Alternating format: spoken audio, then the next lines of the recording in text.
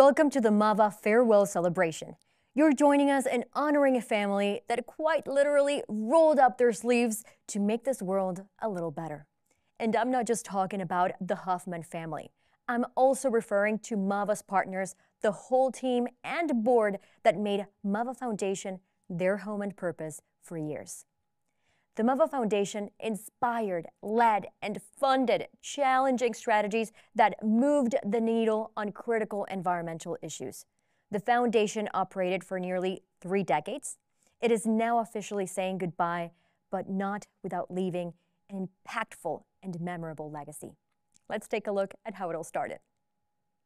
Our story is one about 28 years of people coming together to save natural heritage, rebuild ecosystems, transform lives, and create a sustainable legacy. In 1948, Dr. Luc Hoffmann decided to buy an old farm at the Tour du Valat in the Camargue.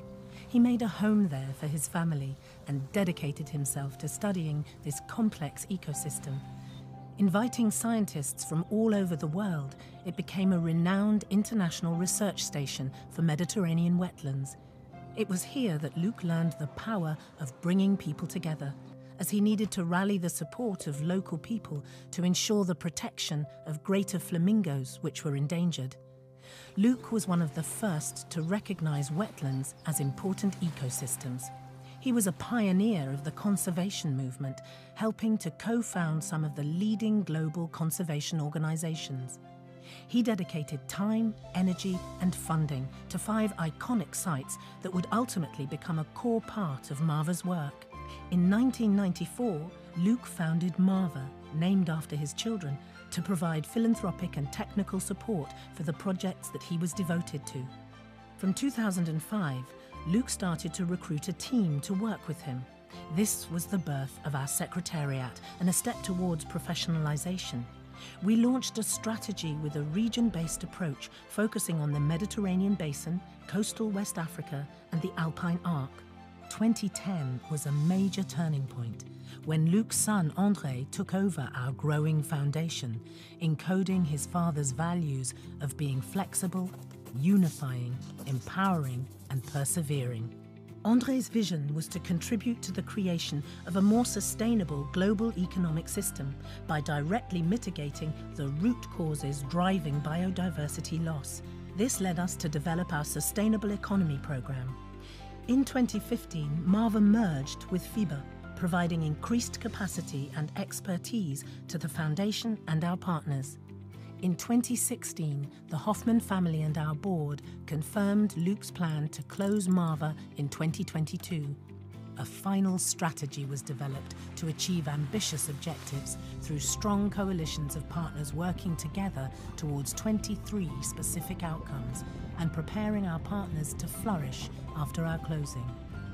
We reinforced our efforts to ensure the long-term sustainability of the work and partners we have supported over the years. Support went beyond projects, taking a holistic and varied approach to philanthropy. Through the generosity of the Hoffmann family, we allocated a total of 1.17 billion Swiss francs for approximately 1,500 projects implemented by more than 500 partners. We are proud that our partners have told us this support has lit a beacon of hope for vulnerable species and ecosystems, catalyzed ideas from promise to progress, united the conservation community, planted seeds of knowledge, and empowered people to protect nature. Partnerships continue to work together on new plans with new supporters heading into the future. Thank you to our partners, fellow funders, and many other friends for 28 years of collaboration to help people and nature.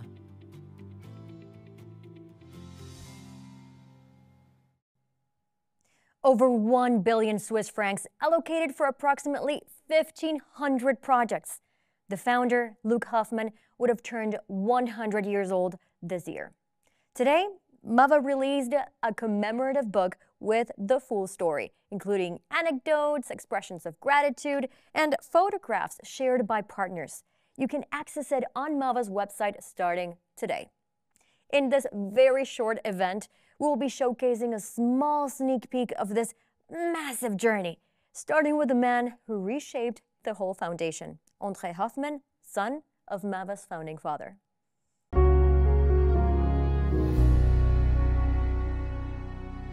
Welcome, André. How are you? Well, I'm very well, Ariane. Thank you for having me here today. Well, thank you for joining us today. Now, to begin with this event, can you build on your father's, you built on your father's approach, when you came into this foundation by adding a focus on sustainable economy. Can we talk a little bit about why that was so important to you?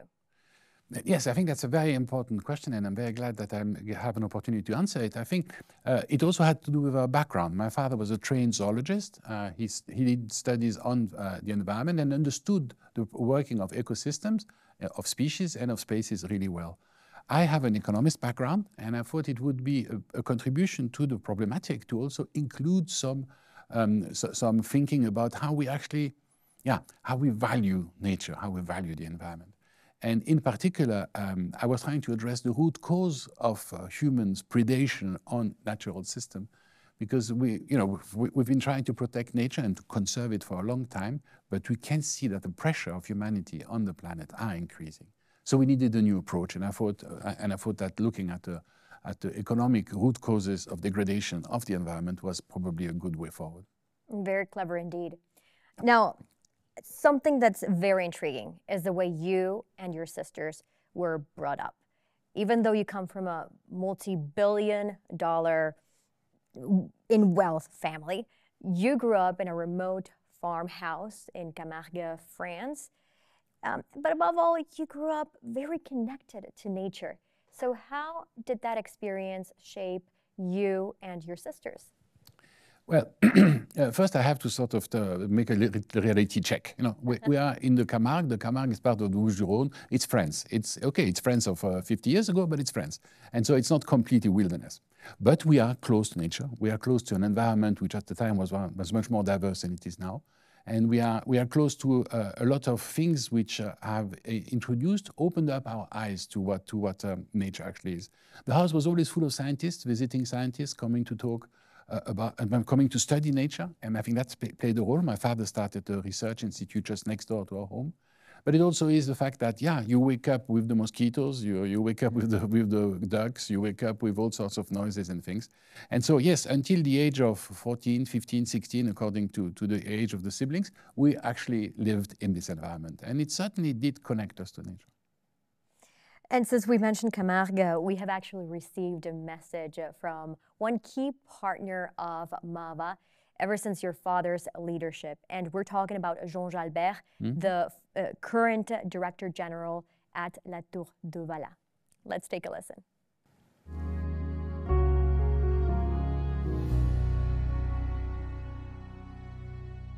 Je suis arrivé ici à la Tour du Valat en 1994, c'est-à-dire l'année de la création de la Fondation MAVA. Et du coup, j'ai eu l'occasion de côtoyer Luc. I arrived here at La Tour du Valat in 1994, the year the MAVA Foundation was created, so I had the opportunity to work with Luc during all these years. Beyond his vision, his determination, what struck me was his unwavering faith in mankind. Until the end, his powerful and humanist project, and also his fierce determination to reconcile people and nature. He also had this sense of wonder, so he came here to Camargue to make a childhood dream come true. He settled here, lived here, studied birds, and I remember that when he was 90 years old, we brought him to these marches to watch pratingles, migratory birds he loved. And they came back during the spring, so as he was watching these pratingles glide in the air, his glance was still filled with wonder like a child's. That was very moving and a great lesson too. What did you like about this collaboration with MAVA? I had the privilege of being both an actor in the development of La Tour du Valat and an attentive witness of the evolution of the MAVA Foundation. During all this time, during these decades, La Tour du Valat benefited a lot from the support of MAVA, from a very easy, caring dialogue which was impact and outcome-oriented, but did not focus on method. This support was always as flexible as possible, with the least red tape possible. In short, MAVA was the ideal partner for us, and for us, all beneficiaries, I think. Thanks to MAVA today, our organization is a stable, healthy, recognized influence. Thank you, Jean-Albert, for such an invigorating message. Indeed, as we move on with this program, we'll see how connected MAVA grew all the way from West Africa to the Mediterranean to Switzerland. Now, talking about your father, we are all curious. Was there any resistance from him while alive when he was seeing all these changes that you were making in the organization that he founded? Yeah, yes, of course. I mean, my father was neither deaf nor incapable of thinking. So he was actually looking around and seeing the world as the world is. I think Jean captured it very well when he said that, you know, he had this constant look at nature and tried to understand what was that could be done. So when I came with a different approach, he listened, he thought about it. I wouldn't lie by saying that he was enthusiastic. I mean, for him, this notion of preserving nature, conserving nature, nature conservation is not the same thing as making nature as a partner of humanity, which are two things different. But he loved people, he loved listening to people's opinion. And after having taken a bit of convincing, he supported me in an absolutely exemplary way. I mean, at no moment did he talk into the way I was allowed to chair the foundation. And I think that was that's an incredible strength of character, which I hope I will be able to have with my children when the time comes. And now, MAVA's team members have frequently mentioned the way the foundation has persevered. Any particular aspect that you feel most proud of? Yes, so I think that's very much in keeping with what we were just saying about the work of my father in the long term. So there are certain partners, there are certain projects, certain places that you need to support in the long term. We've been talking about the 5 iconic sites, and we found a solution for that, which I'm sure we'll come back to later. But we also had to deal with some partners organization. And again, in the short film we just saw, we saw that my father was active into 5 big organizations and has helped them to develop into what is really today our reference system for nature conservation.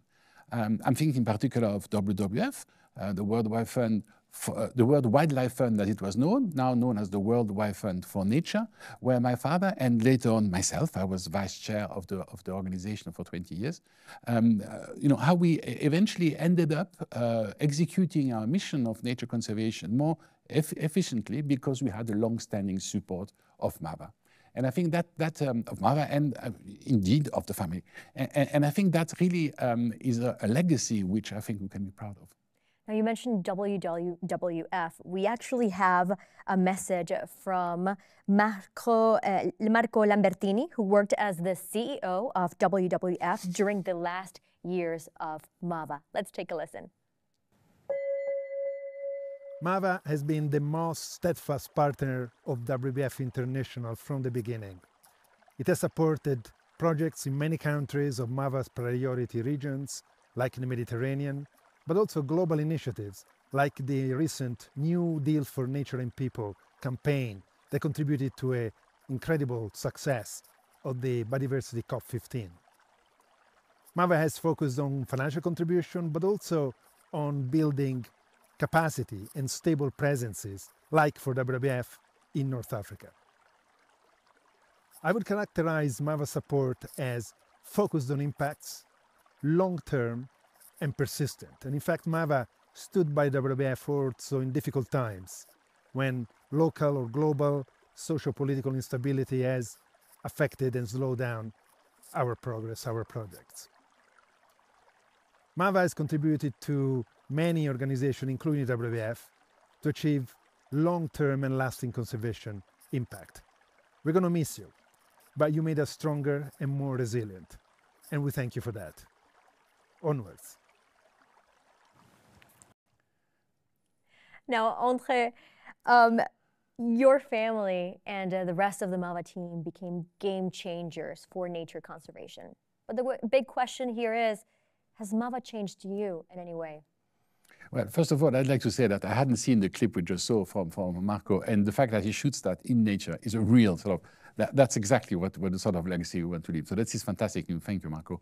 Yes, of course, it's changed me. I mean, when you meet people like Marco, when you meet people like all the team of MAVA, when you meet the 500 partners we mentioned before, I mean, these are all extraordinary people living extraordinary lives in extraordinary circumstances. So the idea of saying I've been a chair for 15 years and I'm exactly the same would be incredibly arrogant. And I've learned a lot along the way from all these people we worked with. Yes, we were able to provide support in the long term, and yes, we were able to be persevering, unifying, empowering, all the values we just looked at, and flexible. But for me, it's part of my life of the past 15 years, and it has made me the person I am today. So singling out one of the experience would probably be rather difficult. And today you have become a reputable businessman who has been able to combine both interests, business and nature.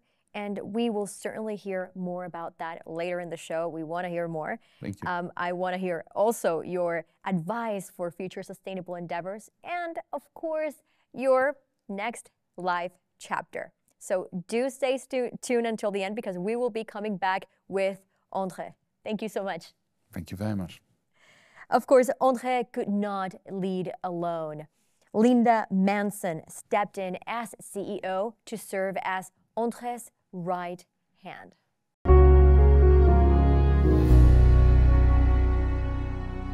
Welcome, Lynda. Thank you. Thank you. Now, I am thrilled to hear all about the behind the scenes.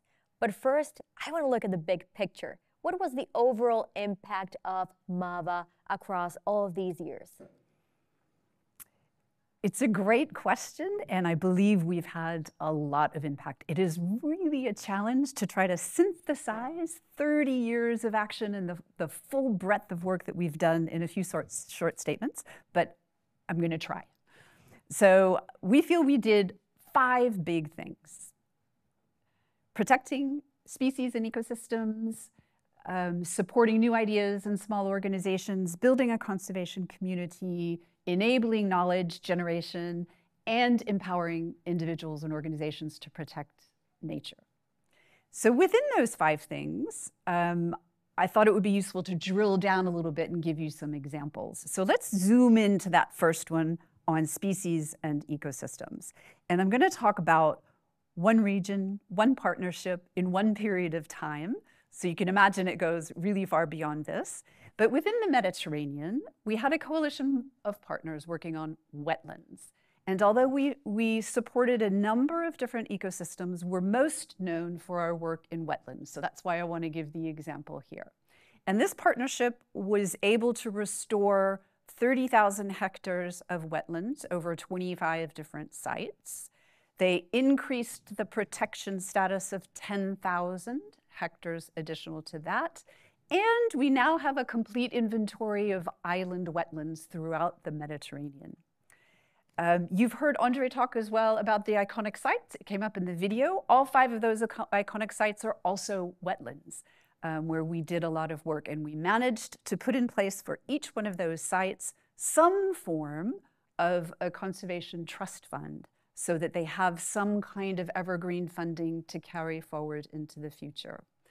We have just produced our foundation final review, which goes into these 5 areas in a lot more detail and gives more context and a lot more examples. So I encourage people to discover that on our site, where it will be published within about 2 weeks.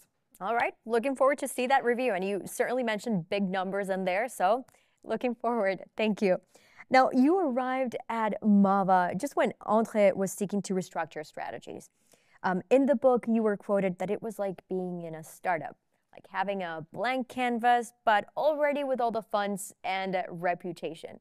Can you talk a little bit more about that experience and reshaping the whole strategies? Yeah, it was a very fun time. So when I came in, André had just taken over as president, and my mandate was to professionalize the foundation. And we had the benefit of having a fantastic, knowledgeable team in place, a secured funding stream, and a great reputation. So we had those super building blocks already in place, but everything else was there to be shaped. And so we sharpened all of our strategies. We changed the criteria we use and the way we went about allocating our funds. We changed the roles of the team members significantly. And really importantly, we really increased our level of transparency and started communicating a lot more about all of those things I just mentioned so that our partners knew how best to engage with us. So Some important blocks were in place, but there was a lot of creation to happen. It was kind of the best of both worlds, and it was really, really fun. And so I tell people now, it was true then, and it's true all the way through to the end, that I really had the best job in the world.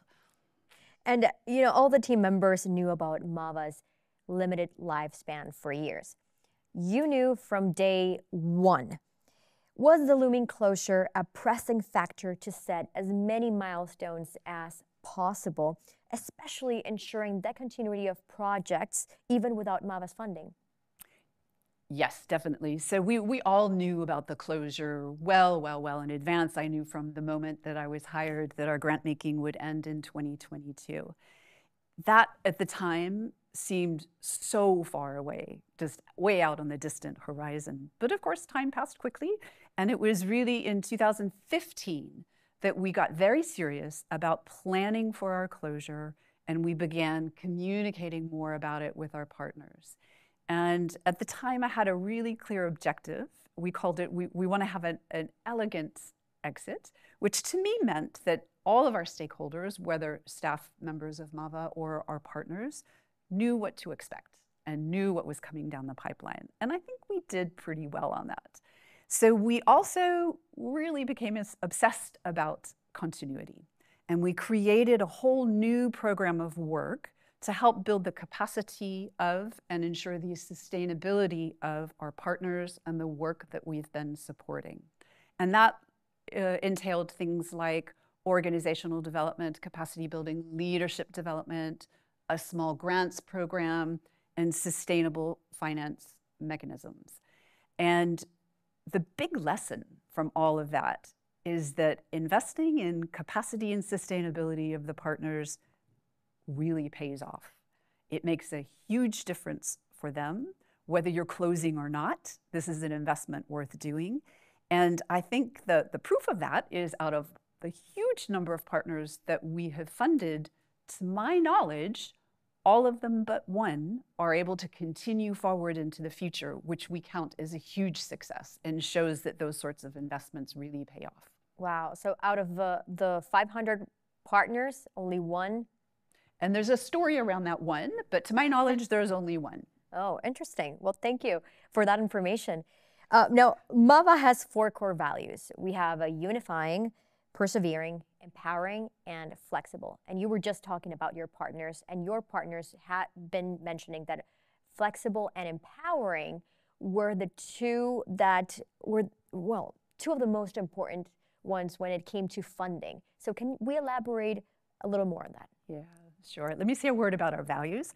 When André and I came in, it was sort of a new era for MAVA, but we really wanted to maintain the heart and soul and spirit that we had previously. So we defined these 4 values that were meant to encapsulate sort of the Luke-ness of what we had before, so that we kept that spirit as we went forward. And these are values we defined and really took very seriously. We didn't put them away in a drawer. If you ask any MAVA staff member, they'll be able to tell you what those values are and what it looks like for them on a daily basis. So for the 2 that you mentioned, let me give a couple of examples.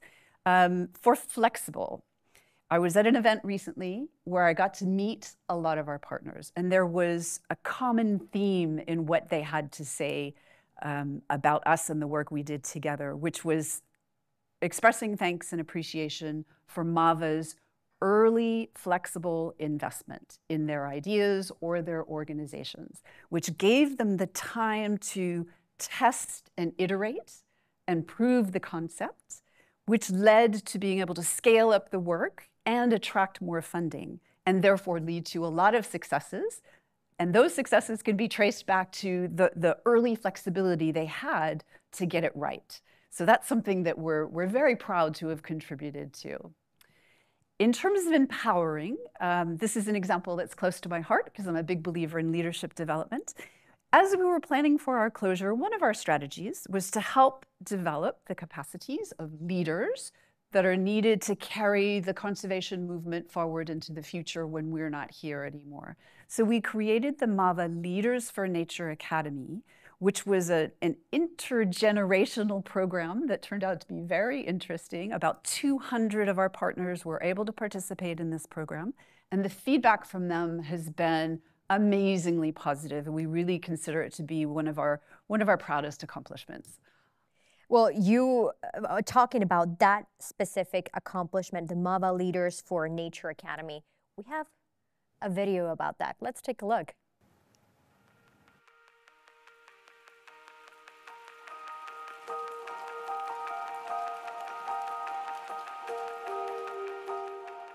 I would say before the academy, I did feel illegitimate in my role, and the academy helped me to grasp this legitimacy, because nobody is going to give it to you.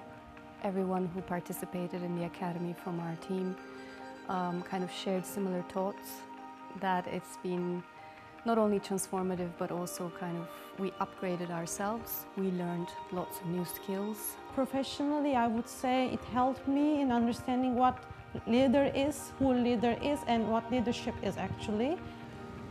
We were doing a lot of stuff as we learned it at the university. Now we are approaching leadership in a different way, and that helped me to do better performance internally in the organization, as well as in the relationships that we do with the stakeholders and partners.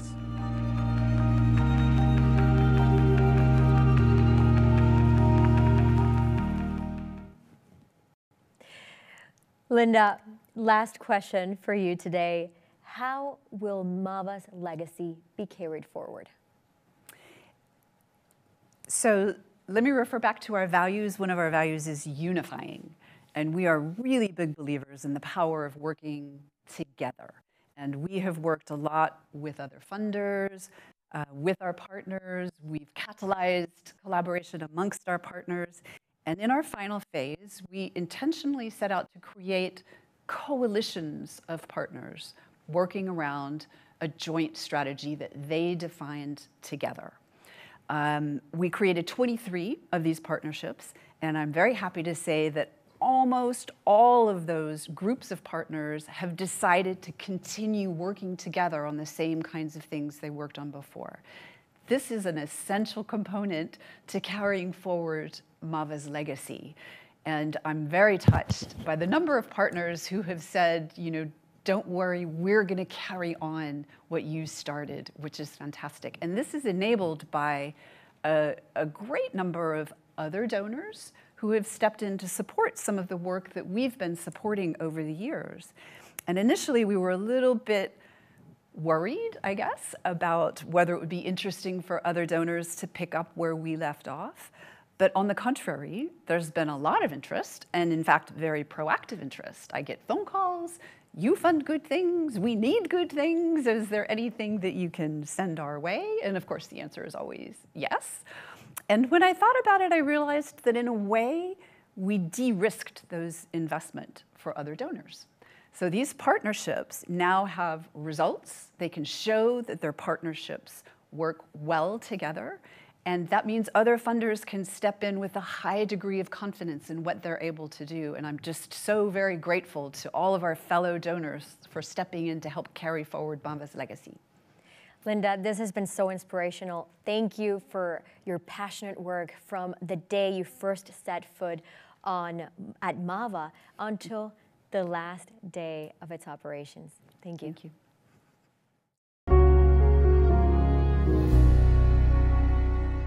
Let's dive deeper into some of the success stories that you'll see in MAVA's book. The first one in West Africa and its coast, most specifically in Guinea-Bissau, home to one of the largest green turtle populations in the world. This is where MAVA's turtle conservation began in the year 2000. It was not only a matter of protecting turtles on site, but also protecting them from poaching as they migrated to other islands. Thank you so much for joining us here. Thank you for having us. Now, Charlotte, let's start with you since you are part of the MAVA team members. Can we talk about the turtle conservation progress that MAVA had in the coastal West Africa? Yeah, thank you. You know, the story of the sea turtle conservation begins indeed in this tiny sacred island of Poilan in the Bijagos Islands. This is one of the top, actually, nesting sites for green turtle. And there is a very strong culture there that helps conserve not only the ecosystems, but also the species. After that, we set on to support sea turtle conservation also in Cape Verde. Cape Verde Islands, particularly Boa Vista Island and Mayo too. Boa Vista is also one of the most important actually sites for loggerhead sea turtle, which is another species. But you know, we are talking about species that are migratory. They don't stay at one place. They move between the islands. They move from country to country. So in our work, research was really key. And the research could support, identify those places that are important. That's how we also knew that the Bandarguin National Park in Mauritania is so important as a feeding place for green turtle. So today, we have 7 countries working together to try to protect these species along the coast, but all over the ecoregion, which is a tremendous difference, you know, with the past where people would be working alone on their own on the sites. And now, Euclides, you are from Cape Verde. You have an organization there. You're representing it. You were talking to me before about how you were able to seize that opportunity of working with MAVA. So how did you seize that opportunity? I think, first of all, thank you for having me here today. It's a true honor to be present to celebrate with MAVA this farewell. I believe we seized every opportunity available to partner with MAVA. For instance, by thinking out the hat and working with new technologies into turtle conservation, such as dogs and drones. Today, those methods, especially with drones, it's being implemented in almost all the islands of Cape Verde. Also, we see different opportunities for MAVA, such as the Academy, as Lynda mentioned, and also organizational development. This program really helped us as an organization reinforce our capacities. Also, into fundraising. This was a very important opportunity we needed to seize. And today we have an international fundraising team, Turtle Foundation, Fundação Tartaruga, and our partners in Indonesia, where we share information with one another and support each other into fundraising opportunities. I think by seizing these opportunities, really was the key to secure the future of our organization. And in MAVA's book, we also see how empowering local organizations was so important to mitigate the root causes of the problem, which was turtle poaching, right? Yeah. So can you elaborate more on what that empowerment meant? I think the empowerment, you need to get the communities involved. By hiring local people to work in turtle conservation is very beneficial. A poacher can poach once or twice, but it is not sustainable. By actually working in turtle conservation and participate in turtle conservation, this is more sustainable. Also, developing and creating opportunities for the local people to generate some type of income. So they can generate some income and they don't have to resort into turtle poaching as a source of income. Also developing community activities. For an example, in 2021, Fundação Tartaruga developed a swim course program which the children of the island from ages 5 to 14 can learn how to swim. And I think this is very important because the children can create love for the ocean and the ocean species, not just for turtles, but different species of the ocean. I would like to say that MAVA helped the organizations and we help the people. And you're talking about the people there, and the people are so important, because if we don't empower the local populations, we can't really see a huge difference. Exactly. And that is where one of your colleagues, Aisa Regala, she is a coordinator of IBAP Biodiversity Monitoring and Conservation Department. That's where she comes into play in empowering local communities. And she comes from Guinea-Bissau. She's based there, and she sends us the following message.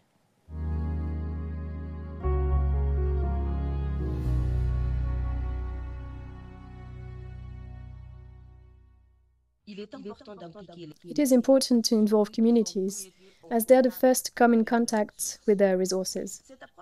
This participatory approach, which integrates youth and the local community in monitoring and even research activities, allows to reduce conflicts with the communities, as they know why we do this work, and are also better acquainted with the conservation rationale, and also to enhance sensitization. Indeed, we believe that when one person is sensitized, the whole family and community is also affected positively. We enhance these young people's capacities in specific areas. Some have specialized in turtles, others in fish, in birds, etc. They can raise their incomes, for example, by engaging in conservation work, alternative economic activities such as ecotourism, and thus benefit from a better quality of life. And they can also protect sea turtles in their nesting and feeding habitat. Thanks to MAVA funding, which recognizes the role of communities in resources management, every year about 55 Bijago youth take part in monitoring and research activities around sea turtles. More than 31 locals work full-time at IBAP as rangers, sailors, or else activities leaders. Some of them, who used to be hunters of some emblematic species, now retrained and are now sailors. They are also represented in the management structure of the protected areas. One of the challenges we still face today is the representation of women in monitoring and conservation. In short, I think the participatory approach to conservation has contributed a lot to the growth of green turtle populations in Guinea-Bissau, more specifically on the island of Poilo, the largest colony of this species in Africa. Resources are shared, and it is crucial to involve everyone and to make sure that biodiversity is embraced everywhere. Thank you. So what happens to these turtles after the closure of MAVA? How will the legacy be carried forward? Can we start with you, Charlotte? Yeah, thank you. The legacy is really, there. We have people who have understood that they have to work together. They are working together because otherwise it's difficult. We have people with capacity, local people with academic and technical capacity.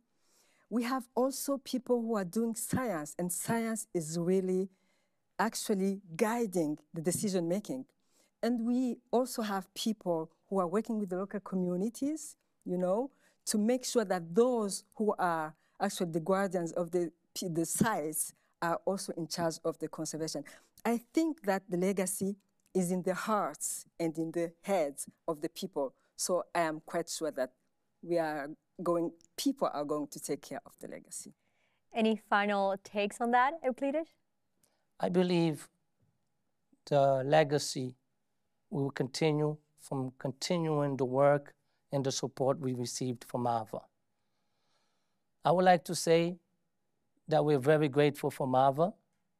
MAVA has united a community, it has united a country, it has united the West African region, and our responsibility is to work and make MAVA very proud. Thank you so much for your continued efforts at turtle conservation in West Africa. Now, let's just zoom in and take a deep look into one of these islands in West Africa.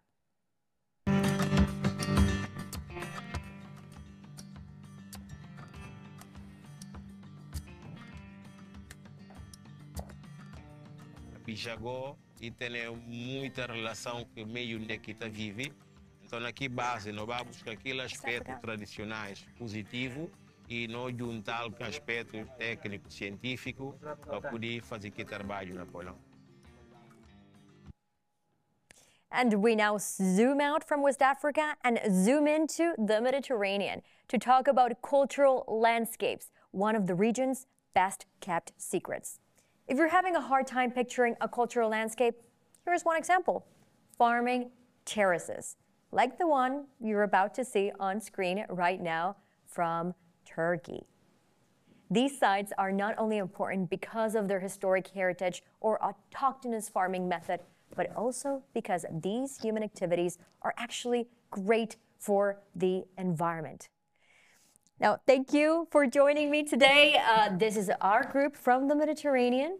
Now, Paula, let's start with you. Since you work directly with MAVA, let's start by explaining our viewers how these cultural landscapes enhance the biodiversity and environment. Yes, maybe I can start with the example that you showed on terraces and explain how these terraces help the environment. For example, the dry stone walls are habitat for a series of bats, of reptiles, of birds. The trees, the fruit trees that are planted on the terraces are really important because insect pollinators use them as food. And in terms of water infiltration, for example, or soil erosion, the terraces are also playing a great role. And this win-win situation, these dual benefits for the environment and for the community, their culture, their economy, that led us to work on the aspect of cultural landscape. And this started in 2011 already. And at that time, we convened two groups of partners. Those people working on nature who had an interest in culture, and those people working on culture who had an interest on nature. And we tried to help them find a common way towards a new method that would benefit both nature and both culture, and in the framework of cultural landscapes. And this led to the creation of an alliance called the Alliance of Mediterranean Nature and Culture. And this alliance is made out of 15 organizations now, working in 8 countries in the Mediterranean. And they are working on 3 different landscapes: the high mountains, for example, in Morocco, in the High Atlas; the mosaics that you find in islands, such as, for example, Minorca in the Balearics; and those wooded landscape savannas that you have, for example, in Spain, in the Dehesas. All right. Now, for Luke Hoffmann, this idea of promoting the harmony between culture and nature developed after conversations with his good friend Timios Papagiannis. Yeah. Now, Timios eventually became a big advocate of the ecological movement in Greece, and Luke revolutionized the cultural landscape idea throughout the Mediterranean. Timios eventually founded Medina, one of MAVA's first partners when it came to cultural landscapes. And that's when you, Alexis, came in. You represent Medina, and you told me that MAVA's support was crucial to organizations similar to yours. So why so, and how were you able to use that funding? Yes, 20 years ago, this concept that Paul was describing, this concept of nature conservation combined with the promotion of cultural heritage, was very new. Therefore, organizations like ours, Medina, needed a support in order to bring forward their mission. And the MAVA Foundation did not only help us support us to promote activities on the ground, but also was promoting the whole idea. So for us, I think in 3 ways, it was very crucial to receive this support. The first one is that with this support, we were able to bring forward activities on the ground. And this is very important. The second one is that we were able to build wider alliances that helped us advocate, share knowledge among each other, and spread the message. And the third one, and equally important, I would say, is that we receive a support to strengthen the internal capacities of the organization. We were able to develop human capacities and leadership. And this, I think, was in benefit not only for Medina as an organization, but the wider community and the whole country. Okay.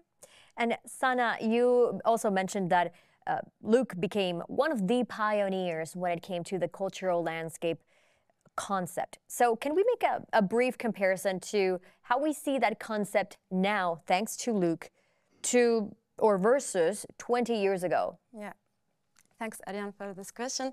So 20 years ago, UNESCO recognized the cultural practices and defined them, among other aspects, as the interaction between human activities and nature. But at that time, there were no link highlighted between the biodiversity and the cultural practices. Then a group of 6 NGOs started to work in the Mediterranean, supported by MAVA Foundation. So we first identified those practices in the Mediterranean, demonstrated the link between biodiversity and those cultural practices by scientific proof, to then conserve them and promote them. Today, MAVA has the cultural practices and the cultural landscape in its strategy. And we have more and more interest from other partners, such big organizations at IUCN, also big donors like CEPF, Critical Ecosystem Partnership Fund. So for us, it's a real big change and a big achievement. And how were networking opportunities facilitated by MAVA, and how did the organizations in the Mediterranean seize that opportunity? Yeah, so networking is very important when it comes to a subject that is very new, like the cultural landscape. And yeah, so for us, first, that's why MAVA first founded the Mediterranean Consortium for Nature and Culture, which was a group of 6 NGOs. And then when MAVA integrated the cultural landscape in its strategy, this allowed us to become bigger and to become the Mediterranean Alliance for Nature and Culture and to have the double of its number. And then when it comes to networking opportunities, we had a lot of them thanks to MAVA. So we first had this Leadership Nature Academy, which connected all the geographical area with all the thematic. We also had the chance to participate to many conferences, international conferences like the UN Climate Change conferences, the IUCN Congress conferences. And also thanks to the projects, we've been able to visit all the pilot sites. So all the projects, we've been in contact with the local communities, exchanged expertise and knowledge.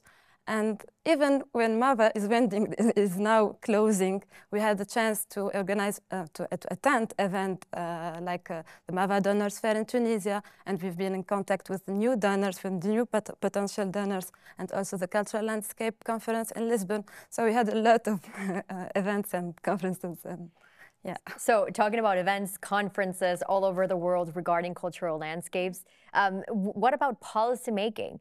I know that, well, the word culture or the words cultural landscapes became a part of the vocabulary when it came to policies in each of the countries here in the Mediterranean, but also in the European Union. Paul, can you talk to us a little bit more about that? Yes, of course. Thank you. It is a very interesting question, very important question, that of policy. We know that only having a policy doesn't make any difference, but if we don't have the policy, then we can't build any further, so they are critical. You spoke about the European Union first. Let's start there. I'm sure you heard about one policy of the European Union that has been very damaging for the environment, and it's the CAP, the Common Agricultural Policy. And what our partners managed to do, of course, as part of a greater coalition of partners, it's always like that when you want to influence policy, but they managed to have, for the first time, it's historical in the EU, to have massive amount of money dedicated to more sustainable agriculture and naming very clearly the cultural landscapes. To make this concrete, in Spain and Portugal, there will be annually, starting this year, 2 billion dedicated to having more sustainable practices in agriculture, including those in cultural landscapes. So a great victory. But there's not only the EU. If you know, in the Mediterranean, out of 27 countries, you have only 6 that are in the EU. So it's very important as well to try to change policy at country level, national level. and there will be many examples to give you, but considering time, I'm going to speak only about Lebanon. Very recently, the law for natural protection and protected areas in Lebanon was declared a new law, and this law includes specially protected areas protected by local community and through cultural landscape practices. So this has been recognized, and now we have 26 of these so-called HEMA in Lebanon that have been declared as protected areas. So this is a great victory, because it's not a classical protected area declared by the states. No, it's local people deciding that they could make a difference for the environment, and through practicing their traditional cultural practices, they could really make a difference for the environment and for the cultural landscapes. And the last element I'd like to highlight, because I think it's very important, it's that this group of people working for the alliance, in the alliance that we mentioned before, they've been working at also making changes at international level, beyond the Mediterranean. For example, the declaration of 2026 as the year for rangelands and pastoralists has been one of the success of this group. And it's really important because it's not only about communication, it's talking more about these subjects. It is also making more changes of policies that we have seen are extremely important to make a difference. So many legacies here. You've mentioned quite a few in the land of policymaking, networking, connectivity, organizational development. A lot that MAVA is leaving behind. Thank you so much for your enlightening take regarding to cultural landscapes. Thank you. Now, before we switch gears to our next topic, we wanted to give you a better sense of how diverse this community was, which is why we hope you enjoy the following video.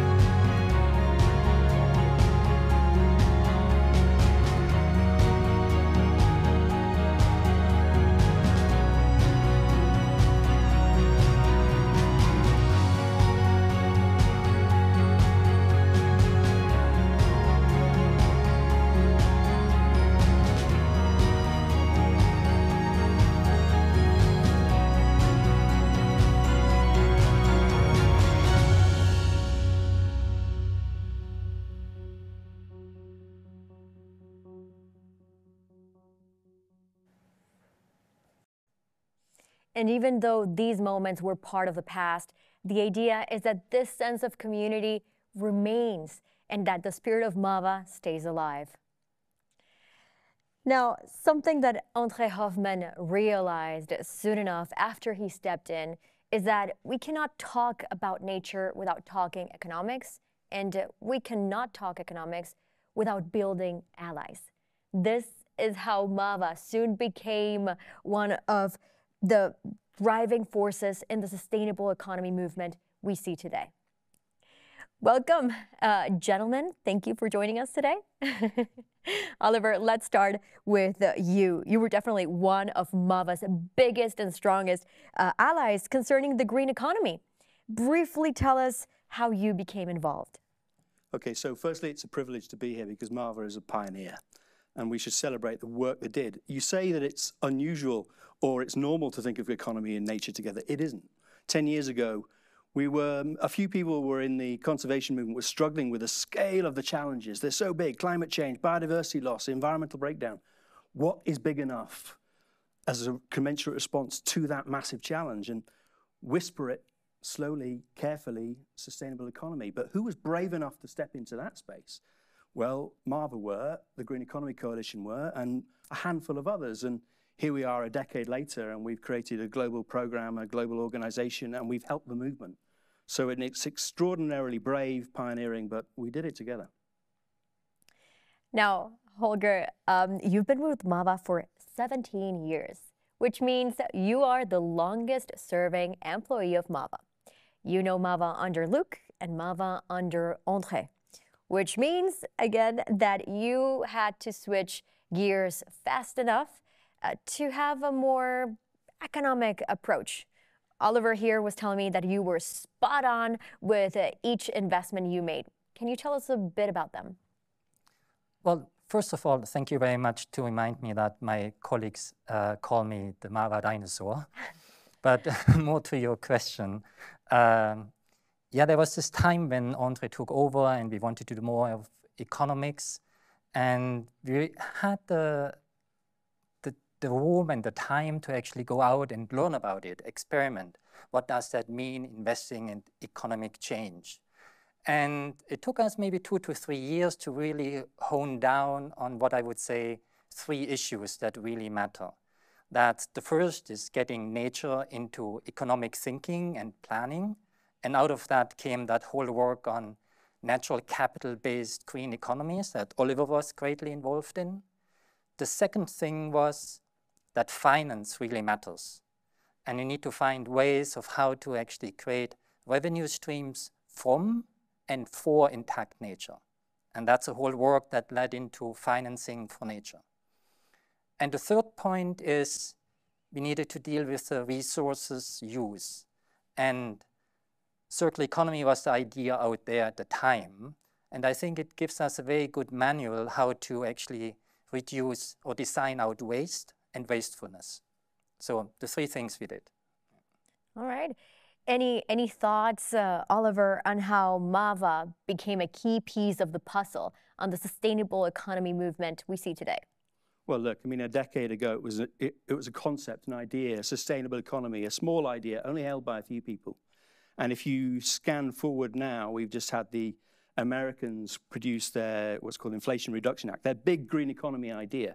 We've got the European Union with their Green Deal. We've got the Chinese with their eco-civilization. So the big economic blocks have got policies, and there's about 5 trillion of public money in play. And usually that catalyzes at least 3 times that amount of private money. So this idea is off and running, and it has gone from concept to reality in just over a decade. And we are seeing the emergence of a sustainable economy. We've still got distance to go, but we've managed to carry this idea over the valley of death from concept to reality. And that's partly the legacy of MAVA. Okay, but because MAVA was also part of many policymaking initiatives, right? It was behind the Green Deal, the European Green Deal, the Inflation Reduction Act, correct? Well, we all contributed to creating that policy framework. So I think that what's important is that the idea was no longer a sort of extreme idea. It became a more mainstream idea. And lots of people have had a contribution, but really what's brave is to step in when something's a concept and it seems so, change the whole economy within a generation. Who's going to back that? Somebody really brave and somebody who's playing for the long game, who's really committed to the agenda. So that's the legacy of MAVA, stepping in at that brave moment when a few people thought that we were perhaps a little strange to tackle such a big challenge. So, Holger, if MAVA hadn't existed then, how would the green economy narrative be different today? That's a difficult question to answer, but it was already alluded to in different interventions before. And I would summarize it like bet and back. So betting on the new, interesting, promising ideas out there and backing them. Backing the people, individuals sometimes, two people just forming a new organization and just giving them the space and the capacity to think it through and develop the idea. And I think that has made a difference. And when we look now out there, the big organizations shaping the agenda on these different three issues, I would say there are quite a few out there that MAVA supported at very early stage. And I think it might look very different without. All right. Well, thank you so much, Holger and Oliver. It was so great to see how the Hoffmann family's visions and funds were really the seed that planted many of the sustainable movements we see today. Thank you so much for joining us. MAVA not only supported innovation for a greener economy, but was also supporting the emergence of conservation finance, meaning a new sustainable funding mechanism for biodiversity conservation.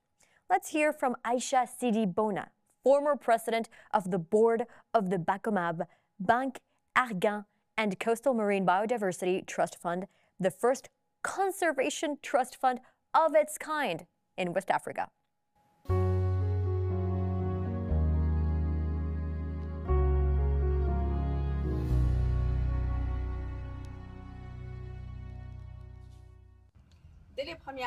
From the first years of operations of the Trust Fund, MAVA has always supported us in every step of its evolution. This type of innovative mechanism is very hard to set up from scratch, and MAVA has always been there to support, guide us, and overcome these difficulties. Today, I would like to thank the Hoffmann family, represented by André Hoffmann, as well as Lynda Mansson, the director of the MAVA Foundation. Thanks to them, because they have always assisted BACOMAB in terms of human resources, as well as logistically and financially. We have become what we are today, a foundation funding conservation through all the activities in the Banque Argan and Diaoling parks, funding preservation of ecosystems and learning in terms of all the environmental education of children. Of course, MAVA couldn't ignore what was happening in its own backyard. Last year, the Swiss Confederation reported that 1/3 of all species and half of habitats in Switzerland are threatened. Among many efforts, MAVA has taken specific actions to protect rivers, promote sustainable agriculture, and create awareness in the Swiss canton of Vaud, which is where MAVA's headquarters had been located. To facilitate the conversation with our next guests, I'll be switching to French. Bonjour. Hi, everyone. Alors, Jérôme, we can start with you. To reinforce nature conservation in the Swiss canton of Vaud, you guided the Nature Vaudoise platform. The Swiss biodiversity strategy was set up in 2012. So, could you briefly explain how the platform contributes to the strategy? The platform contributes first by uniting all the actors of nature conservation in the region. So once again, it's one of the coalitions we mentioned. This group of actors align strategically with the Swiss biodiversity strategy. So all these actors align their action on waterway revitalization, on environmental revitalization with the support of the foundation. And what was the impact ever since the platform was launched? On the ground, I would say that first the idea is to revitalize the rivers, as you said, about 10 kilometers were revitalized. We also set up water environments, about 100 of them. And there were many other projects, like creating groves, so many actions on the ground. But I would say that the main impact is creating this coalition. And so people have been working together for 6-7 years. Okay, so you can now see on your screen a picture of the platform members. And François, whom you can see on the screen, is a member. François, welcome. How did MAVA funding help? How did MAVA funding help obtaining more Swiss federal money? There was a large impact because we are lucky enough to have large funding resources. But first, the local authorities or the owner of the territory needs to contribute 10 to 30% of the funding. So in mountainous regions, we don't have a lot of funding resources, and so measures were not taken on the ground. And thanks to MAVA, we could substitute ourselves, in other words, offer the funding to the local authorities, and they could have access to forest biodiversity, revitalization of watercourses, etc. Sophie, we know that a large part of the Swiss economy depends on tourism. On your website, you say that forest preservation allows to reinforce biodiversity and also attracts more and more tourism. So how do you combine biodiversity conservation and tourism without any issues? Of course, that's one of the big challenges we have in Switzerland, because we are a small country with a lot of activities, and people are also used to going into nature in terms of leisure activities. So the idea is to try and tackle this question and strike a balance between ecosystem preservation and leisure activities. So there are three things you can do to strike this balance. First, monitoring to see how many people come, how often, for which activity. Then we have to guide these people in the environment so that they know which behavior they should have, for example, in the forest. And then planning infrastructure. We know that people go to certain regions more often when there is a path which is signaled. This kind of things. Jérôme, the story of your first contact with MAVA is a good story. It's a good example of the spirit of the foundation. So tell us about this letter you sent to Luc and about his astonishing answer. It's an old story. I was a young biologist. I was 23 years old. I was looking for funding to fund my doctoral research in nature conservation, so I contacted a series of funders. I sent a letter to the MAVA Foundation, which was about as young as I was. And I remember clearly that I did that on a Monday. I sent all the letters on a Monday, and I thought I would wait for a month. And on the Thursday, I received a letter from MAVA. MAVA accepted to fund my research. And consequently, I could tell all the other funders that I had this first support from MAVA.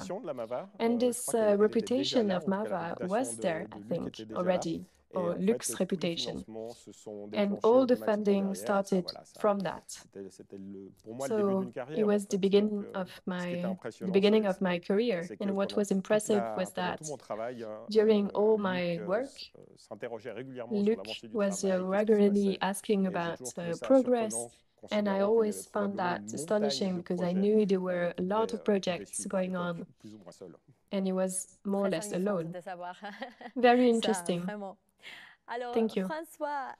François, of course, we know that no one can protect the environment without first loving it and understanding it. So tell us a bit about the way the Nature Vaudoise platform sensitizes people and the other actors in the region. So we agree on that.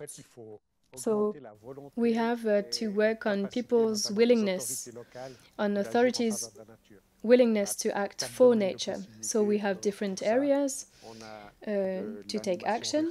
So we can work on local development, environment protection with people who have technical capacities, who are motivated, who are in contact with the authorities and the communities. We can sensitize to the environment, so education to the environment, and it's very important to have motivated people. We have also projects, of course, so the different actors of the platform work on the ground, so we have to learn by doing. And also we have training programs, for example, for logging, for local authorities, on the way you can maintain the natural environment. So it's like the different fingers on your hand. And MAVA then brings us the confidence we need and the network which we need to support these 4 areas of intervention. Thank you very much for these explanations. Last question, Sophie. Very briefly, today we are experiencing the final chapter of MAVA. What is the impact of disclosure on your platform? So, as it was mentioned, I think the platform was created to reinforce collaboration between the different actors in nature protection in our region. This objective was set because of our needs. The needs are still there, so we are going to continue working together, collaborating between the different institutions. We already have a program of different meetings, so we are confident we are going to continue our work with this platform. Thank you, Sophie, François, and Jérôme, for your input, which perfectly illustrates the power of collaboration.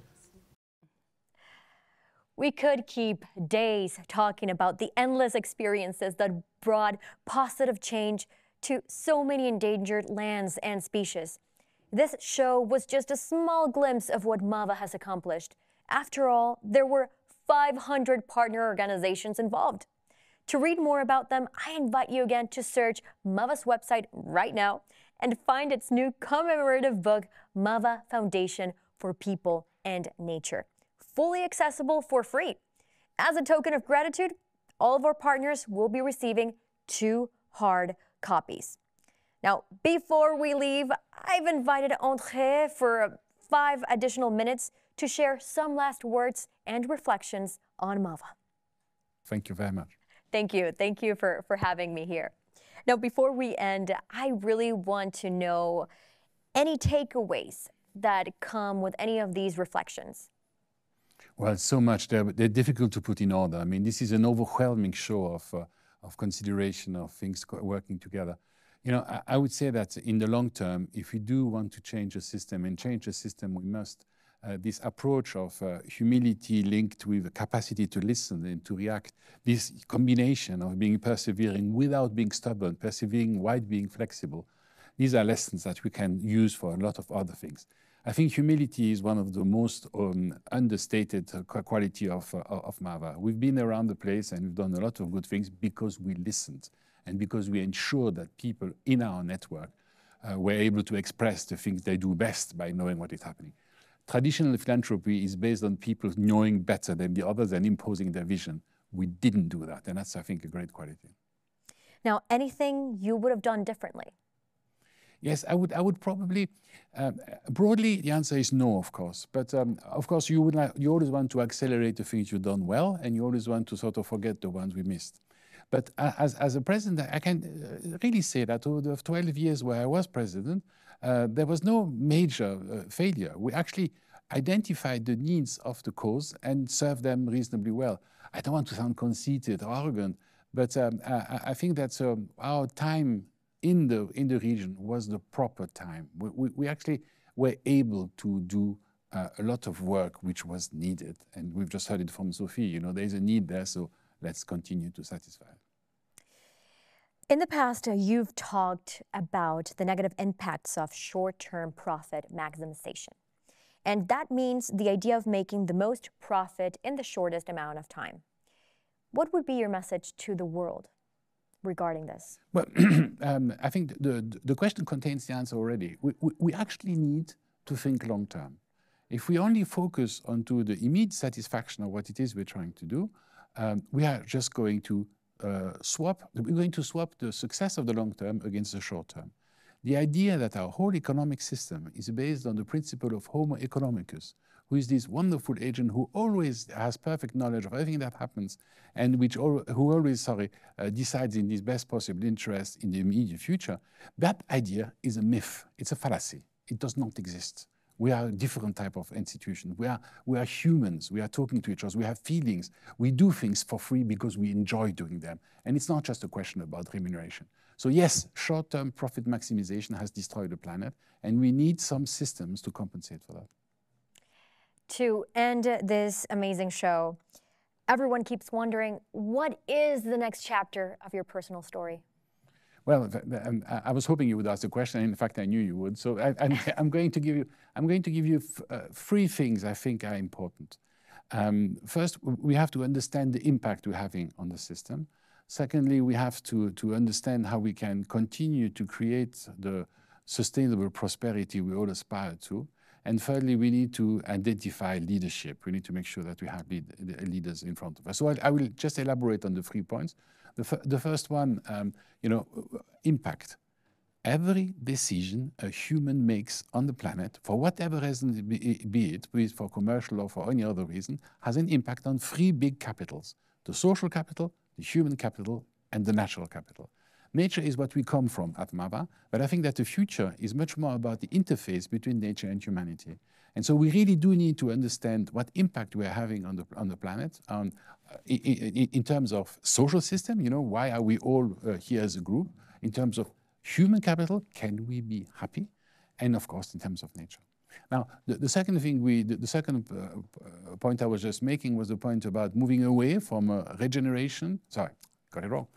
Going away from pollution and extraction to regeneration. And that's a completely different way of thinking about the natural resource. It's writing a new contract to the planet. How can we use it for the long term? And thirdly, we do need leaders to put all this in place. We need leaders who are going to be bold, have a vision, but are also courageous, because courage is really, again, one of these understated qualities. When Oliver just told us that we were courageous at the time when we went into an economic thinking, I think that is what we need, sort of courageous thinking. Now, one last thing I have to say about this, in fact, not the last one, the penultimate one, is that, of course, philanthropy is not the way to deal with these issues in particular. This is public goods. These are public wealth. These are public, it belongs to all of us. So we should be able to create a system which will support this creation of value in a sustainable manner, which means there has to be a financial sustainability as well. So the idea of funding projects by just à fond perdu is not really a guarantee of success. I think we need systems to be self-supportive if we want them to be there for the long time. Thank you, André. Can I just say one last thing? It's the last time I'm in front of this. I just wanted to say thank you to everybody. I mean, we just talked about the 500 partners. We talked about the thousands of people who worked. It would not have been possible without you. And before turning off the light and drinking a glass of champagne to your good health, I just want to tell you that, you know, we love you. You've done it properly. You've done it the way we should do it. When I talk about love, I don't talk about the Hollywood love. I talk about, you know, philanthropos, about the love of the human. And we've expressed that so clearly with this foundation. This is a wonderful success story. It changed my life. And I hope that, I just wanted to express my gratitude to all of you. Thank you. Thank you so much, André, for this emotional speech. It has been a genuine pleasure serving as the host of this event. It truly has. And thank you all of you for joining us in celebrating this, in fact, impactful foundation. Thank you really for joining us. Let me now invite the MAVA team and board to join us on stage to cheer for this life-changing experience as the very last goodbye. Can you do it on camera? Now, when are we clapping? Are we clapping now? Yeah, as well.